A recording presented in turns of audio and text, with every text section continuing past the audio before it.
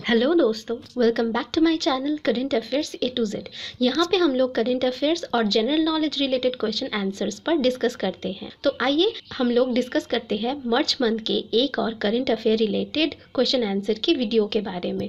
इसके पहले भी मैंने मार्च मंथ के करंट अफेयर रिलेटेड एक और वीडियो मेरे चैनल में डाला है। अगर आप लोग उस वीडियो को देखना चाहते हैं तो मैं आप लोगों की आसानी के लिए उस वीडियो का लिंक नीचे डिस्क्रिप्शन बॉक्स में दे दूंगी। आप लोग चाहे तो उसे देख सकते हैं। और मैंने अपने चैनल में और भी कई सारे करंट अफेयर्स रिलेटेड वीडियो बनाए हैं। अगर आप लोग उन वीडियो को भी देखना चाहते हैं तो आप लोगों की आसानी के लिए मैं फिर से उन सभी वीडियोस का लिंक नीचे डिस्क्रिप्शन बॉक्स में दे दूंगी। तो चलिए इंट्रो को और न लंबा करते हुए हम चलते हैं वीडियो की तरफ और देखते हैं कि इस वीडियो का क्वेश्चन आंसर्स किस तरह से हैं। The first question is which state launched engineering research development policy. कौन से स्टेट ने इंजीनियरिंग रिसर्च डेवलपमेंट पॉलिसी का लॉन्च किया है? इसका आंसर है कर्नाटक। इसके साथ नोट्स कुछ इस तरह से हैं। The Karnataka government launch the Karnataka engineering research and development policy 2021। Karnataka की गवर्नमेंट ने Karnataka engineering research and development policy 2021 का लॉन्च किया है as a major to leverage the sectors potential, create jobs and improve the states contribution in the space through strategic interventions. उस क्षेत्र के क्षमता को मापे जाने के लिए, रोजगार को बढ़ावा देने के लिए और रणनीतिक हस्तक्षेप द्वारा अपने राज्य की योगदान को इस मामले में बढ़ावा देने के लिए। And bridging the gap between academia and industry, और शिक्षा और उद्योग के बीच की दूरी को मिटाने के लिए। The second question is from where DRDO has tested solid fuel रमजेट missile. कहाँ पे DRDO ने सॉलिड फ्यूल रमजेट मिसाइल की टेस्टिंग की है? इसका आंसर है चांदीपुर। इसके साथ नोट्स कुछ इस तरह से हैं। The Indian ministry of defence has announced the demonstration of solid fuel deducted रमजेट technology. भारतीय प्रतिरक्षा मंत्रालय ने सॉलिड फ्यूल की इस्तेमाल करने वाली रामजेट टेक्नोलॉजी की प्रदर्शन करने के बारे में घोषणा किया था। Conducted by the defence research and development organisation, testing took place at integrated test range in Chandipur of the Odisha coast in India. Bharat के समुद्री तट पर स्थित ओडिशा की चांदीपुर नाम की एक जगह पे, जहां पे इंटीग्रेटेड टेस्ट रेंज है, वहीं पे defence research and development organisation द्वारा संचालित एक टेस्टिंग किया गया है। The third question is which radio station has been launched by Army recently? सेना ने हाल ही में कौन सा रेडियो स्टेशन लॉन्च किया है? इसका आंसर है रेडियो चिनार। इसके साथ नोट्स कुछ इस तरह से हैं। The radio station will have coverage around north Kashmir. इस रेडियो स्टेशन के द्वारा उत्तरी कश्मीर की लोग रेडियो सुन पाएंगे। It will be available at the frequency of 90.4 FM megahertz, और इसका मेगाहर्ट्ज होगा 90.4 FM। The service will be available in Baramulla district and other parts of north Kashmir, और इस रेडियो का, इस FM का सर्विस बारामुल्ला जिला और उत्तरी कश्मीर के और भी कई सारे भागों में पाया जाएगा। The fourth question is what is the India status as free in Freedom House 2021 report? Freedom house 2021 की रिपोर्ट के अनुसार भारत का आज़ादी का स्थान क्या है? इसका आंसर है 67। इसके साथ नोट्स कुछ इस तरह से हैं। After 73 years of freedom, still we are called partially free by an NGO which is funded by the US government। आज़ादी के 73 साल बाद भी हमारा देश US गवर्नमेंट के द्वारा फंडेड एक नॉन गवर्नमेंटल ऑर्गेनाइजेशन, जिसको NGO भी कहा जाता है, उसके द्वारा आंशिक रूप में आज़ाद कहे गए हैं। The fifth question is which country is going to build world's first platypus sanctuary? दुनिया की पहली platypus sanctuary या फिर platypus की वास्तु स्थान कौन सी कंट्री बनाने जा रही है? इसका आंसर है ऑस्ट्रेलिया। इसके साथ नोट्स कुछ इस तरह से हैं। Australia building world's first पैटापुस sanctuary. Australia पैटापुस के लिए दुनिया की पहली अभयारण्य बनाने जा रही है। Australian कंजर्वेशनिस्ट्स have unveiled plans to build the world first refuse for the पैटापुस। Australia के संरक्षणवादियों ने उनके प्लान के बारे में बताते हुए ये कहा है कि ये दुनिया का पहला आवास स्थल होगा पैटापुस के लिए। To promote breeding and rehabilitation as the duck-billed mammal faced extinction due to climate change। ये उन बतख जैसी चोंच वाली स्तनपायी प्राणियों के लिए एक रहने की जगह होगी और उनके प्रजनन के लिए एक अलग जगह होगी, जो कि पर्यावरण में आए बदलाव के कारण इस दुनिया से खत्म हो रहे हैं। The sixth question is in which city Eastern Railway headquarter caught fire recently? कौन से शहर में ईस्टर्न रेलवे के हेडक्वार्टर में हाल ही में आग लगने की घटना सामने आई है? इसका आंसर है कोलकाता। इसके साथ नोट्स कुछ इस तरह से हैं। The Blaze broke out on the 13th floor of the 14 story new कोयलाघाट building on stand road, Kolkata. Kolkata के स्टैंड रोड में स्थित 14 इमारत वाली इस कोयलाघाट बिल्डिंग के 13वें फ्लोर पर आग लग गई। It was the biggest ticket counter which remained suspended for few days. ये सबसे बड़ी टिकट काउंटर मानी जाती थी जो कुछ दिनों के लिए बंद पड़ी रही। The seventh question is, who is the winner of Poland European Indoor Athletes Championship 2021?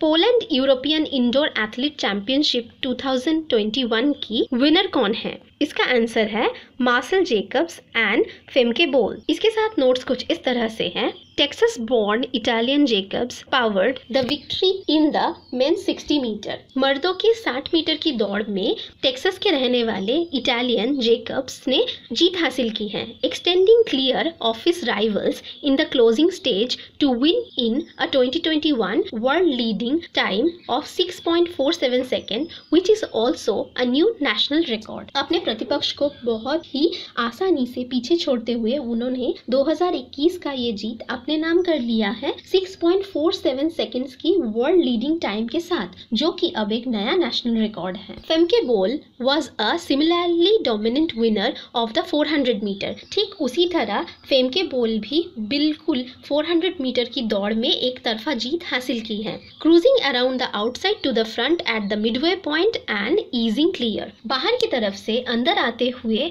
उन्होंने बहुत ही आसानी से ये जीत हासिल कर लिया है। The eighth question is, which famous Indian cricketer completed 50 years in Test debut on 6th March? 6 मार्च को कौन से जाने माने भारतीय क्रिकेटर ने अपना टेस्ट डेब्यू का 50 साल पूरा किया? इसका आंसर है लेजेंड सुनील गावस्कर। इसके साथ नोट्स कुछ इस तरह से हैं।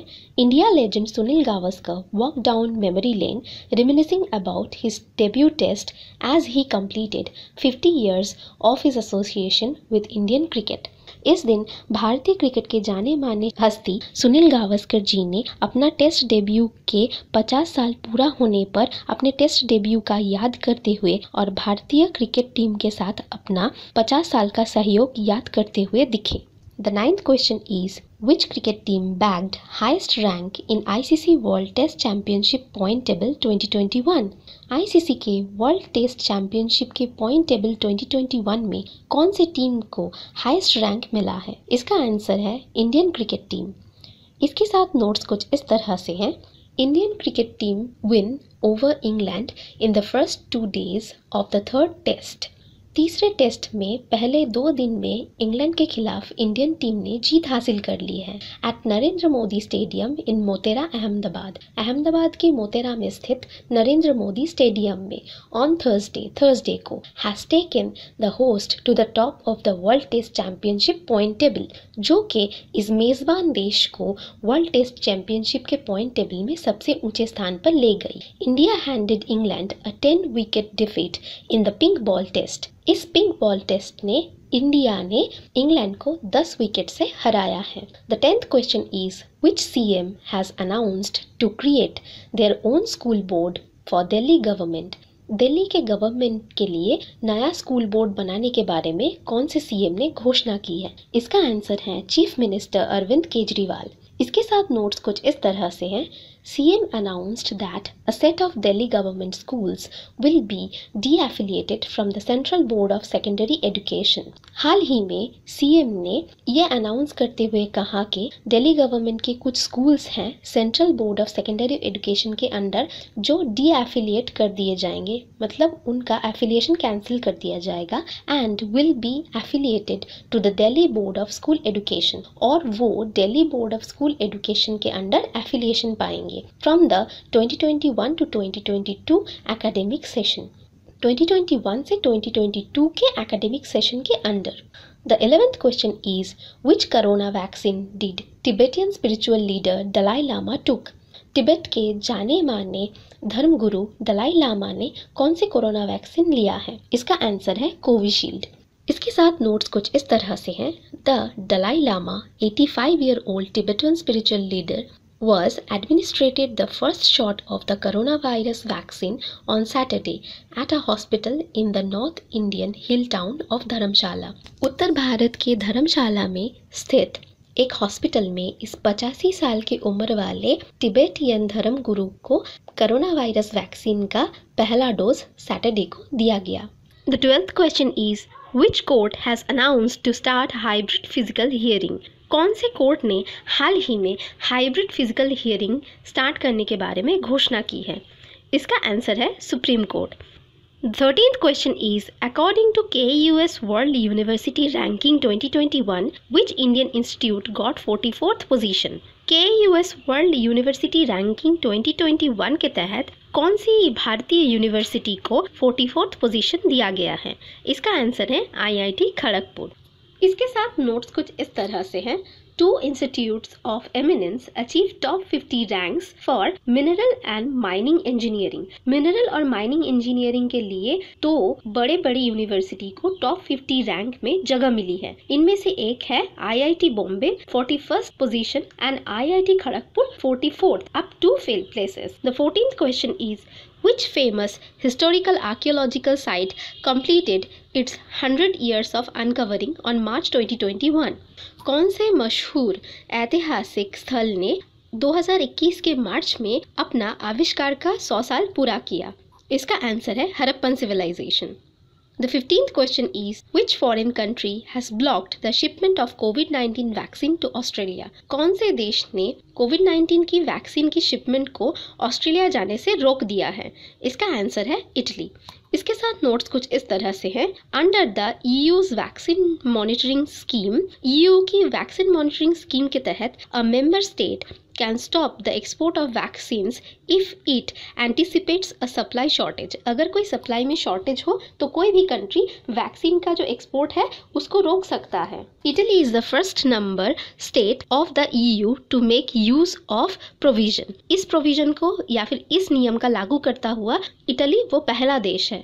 The decision has come after Oxford AstraZeneca announced a 60% cut in its dose meant for the EU because it is facing problems in production। और ये बात उन्होंने तब लागू किया जब ऑक्सफोर्ड एस्ट्राजेनेका ने ये अनाउंस किया कि उन्होंने अपना प्रोडक्शन जो है वो 60% तक कट कर रहे हैं क्योंकि प्रोडक्शन लाइन में कुछ प्रॉब्लम की वजह से वो लोग प्रॉब्लम फेस कर रहे थे। The 16th question is, who is the new ambassador of Glenmark Pharmaceutical Company? Glenmark Pharmaceutical Company की नई एम्बेसडर कौन बने हैं? इसका आंसर है रोहित शर्मा। इसके साथ नोट्स कुछ इस तरह से हैं। Glenmark pharma science Rohit Sharma as candid powder brand ambassador. Glenmark pharma ने रोहित शर्मा को कैंडिड पाउडर के ब्रांड एम्बेसडर के तौर पे चुना है। Mumbai pharma major Glenmark Pharmaceuticals has recently announced a new brand ambassador for its global consumer care business। Glenmark Pharma के Mumbai major ने हाल ही में उनके ग्लोबल कंज्यूमर केयर बिजनेस के लिए नए एम्बेसडर अनाउंस किया है। The 17th question is, when we celebrated International Women's Day? इसका आंसर है March 8। The 18th question is, which government has launched new scheme सहेली समन्वय केंद्र to empower women? औरतों की सशक्तिकरण के लिए कौन से गवर्नमेंट ने सहेली समन्वय केंद्र लॉन्च किया है?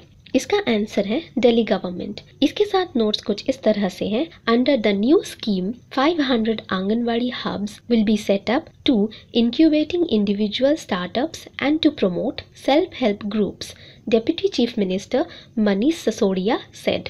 Deputy chief minister Manoj Sisodia ने कहा है कि इस स्कीम के तहत एकक शुरुआत और स्वनिर्भर प्रकल्प को बढ़ावा देने के लिए 500 आंगनवाड़ी सेटअप किया जाएगा। The 19th question is, which Indian wrestler won gold medal at the Matteo Pellicone Ranking Series tournament in Rome? Matteo Pellicone Ranking Series tournament जो रोम में हो रहा था उसमें कौन से भारतीय रेसलर को स्वर्ण पदक मिला है? इसका आंसर है बजरंग पूनिया। इसके साथ नोट्स कुछ इस तरह से हैं। Bajrang Poonia own the gold medal in the final of the mains 65 kg event at the माटेओ पेलिकोन ranking series in रोम। रोम में जो माटेओ पेलिकोन रैंकिंग सीरीज हो रहा था उसके 65 kg के कैटेगरी में फाइनल में बजरंग पूनिया को गोल्ड मेडल मिला है। The 20th question is who won the BBC Indian Sportswoman of the Year 2020 to 2021 award? BBC India Sportswoman of the Year 2020-2021 award किनको मिला है? कोरेनो हुम्पी को। इसके साथ नोट्स कुछ इस तरह से हैं। Chess player Koneru हुम्पी own the BBC India sportswoman of the year award 2020। शतरंज की खिलाड़ी Koneru हुम्पी BBC India sportswoman year award 2020 की विजेता बनी। The 21st question is who is the new CM of Uttarakhand? Uttarakhand के नए मुख्यमंत्री कौन बने हैं? त्रिनाथ सिंह रावत। इसके साथ नोट्स कुछ इस तरह से हैं। The 56-year-old MP from Pauri replaced Trivendra Singh Rawat who stepped down from the post। इस 56 साल के MP जो पुनिया से बिलोंग करते हैं, उन्होंने त्रिनाथ सिंह रावत ने पुराने CM त्रिवेंद्र सिंह रावत की जगह ली है। The 22nd question is who is the new chairman of external auditors of the United Nations of the year 2021? 2021 के राष्ट्र संघ के एक्सटर्नल ऑडिटर्स के नए अध्यक्ष कौन बने हैं? इसका आंसर है गिरीश चंद्र मुर्मू। इसके साथ नोट्स कुछ इस तरह से हैं। Girish Chandra Murmu appointed chairman of UN panel of external auditors again. राष्ट्र संघ के एक्सटर्नल ऑडिट पैनल द्वारा गिरीश चंद्र मुर्मू को फिर से अध्यक्ष के रूप में चुना गया है। Murmu has also been on the UN board of auditors from 1993 to 1999 and from 2014 to 2020। Murmu इसके पहले एक बार 1993 से लेके 1999 तक और 2014 से लेके 2020 तक राष्ट्र संघ के ऑडिट बोर्ड में मेंबर रह चुके हैं। The 23rd question is what was the theme of International Women's Day 2021? International women's day 2021 का थीम क्या था? इसका आंसर है women in leadership, achieving N equal future in a covid world. Covid world में मर्दों के साथ औरत का समानाधिकार। The 24th question is who has translated the book The Frontier Gandhi My Life and Struggle? The Frontier Gandhi My Life and Struggle book को अनुवाद किसने किया है? इसका आंसर है इम्तियाज अहमद साहिबजादा। इसके साथ नोट्स कुछ इस तरह से हैं। The book title the frontier Gandhi my life and struggle is translated bye farmer Pakistani civil servant and author Imtiaz Ahmad Sahibzada. Pakistan के पूर्वी सिविल सर्वेंट और लेखक इम्तियाज अहमद साहिबजादा ने the frontier Gandhi my life and struggle नाम की बुक का अनुवाद किया है। This is the first time that Khan's autobiography is available in English. Khan की आत्मकथा इंग्लिश में पहली बार दिखी जाएगी। The 25th question is when we celebrated CISF Foundation Day in India 2021? Bharat में 2021 को हमने कब CISF का प्रतिष्ठा दिवस मनाया है? इसका आंसर है 10 मार्च 2021। इसके साथ नोट्स कुछ इस तरह से हैं। The CISF is celebrating its 52nd Foundation Day.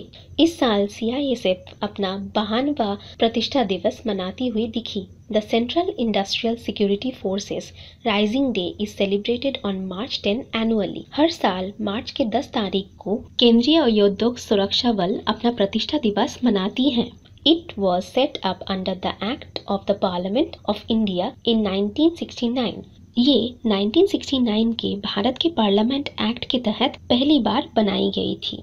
The 26th question is who won 2020 Ibrahim prize achievement in Africa leadership? Africa leadership के 2020 के इब्राहिम प्राइज अचीवमेंट की विनर मतलब विजेता कौन बने हैं? इसका आंसर है मोहम्मदो इसोफो, former president of Nigeria. Nigeria की पूर्वी president मोहम्मदो इसोफो। The 27th question is who launched आज़ादी का Amrit Mahotsav?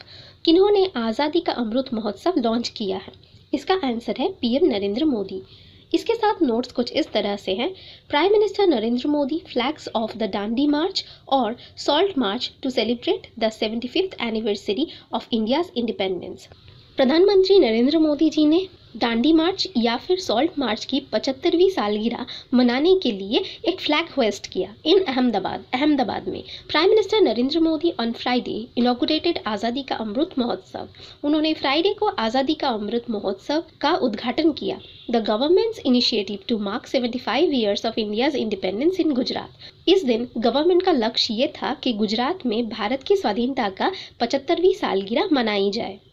The 28th question is when we celebrate world kidney day. हम कब वर्ल्ड किडनी डे सेलिब्रेट करते हैं? इसका आंसर है 11 मार्च। The 29th question is what was the theme of world kidney day 2021। 2021 में world kidney day का थीम कौन सा था? इसका आंसर है living well with kidney diseases. Kidney के डिजीज के साथ भी अच्छी तरह से रहना। The 30th question is who is the first Indian women cricketer to score 10,000 runs in international cricket across all formats. मतलब सभी फॉर्मेट में भारतीय कौन सी वो महिला क्रिकेटर हैं जिन्होंने 10,000 रन पूरे किए हैं? इसका आंसर है मिताली राज। दोस्तों, आज का वीडियो कुछ इस तरह से था। अगर आप लोगों को ये वीडियो अच्छा लगे तो प्लीज़ इस वीडियो को एक लाइक कर देना, और अगर आप लोग चाहते हैं कि मैं ऐसे ही करंट अफेयर्स रिलेटेड और भी वीडियोस डालूं तो प्लीज़ मेरे चैनल को सब्सक्राइब कीजिए, मेरी वीडियोस को और भी लाइक कीजिए, शेयर कीजिए। और अगर आप लोगों को कोई भी क्वेरीज हो या फिर क्वेश्चंस हो या फिर आप लोग कुछ भी बताना चाहते हो तो नीचे कमेंट सेक्शन में ज़रूर लिखिए। बाय दोस्तों।